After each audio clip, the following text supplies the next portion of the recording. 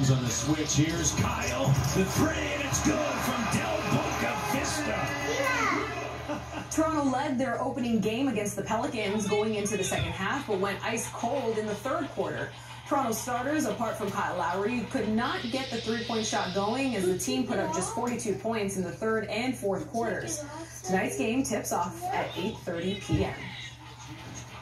See Ibaka come in and catch him with an elbow right in the jaw area. Yeah, it was pretty nasty. There's no word if Kawhi Leonard will miss time after needing 8 stitches to treat a mouth laceration.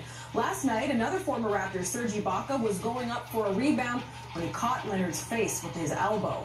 Leonard was down on the floor for several minutes, bleeding heavily, before being taken back to the locker room. A teammate said that he spoke to Leonard following the contest and that Kawhi appeared to be fine.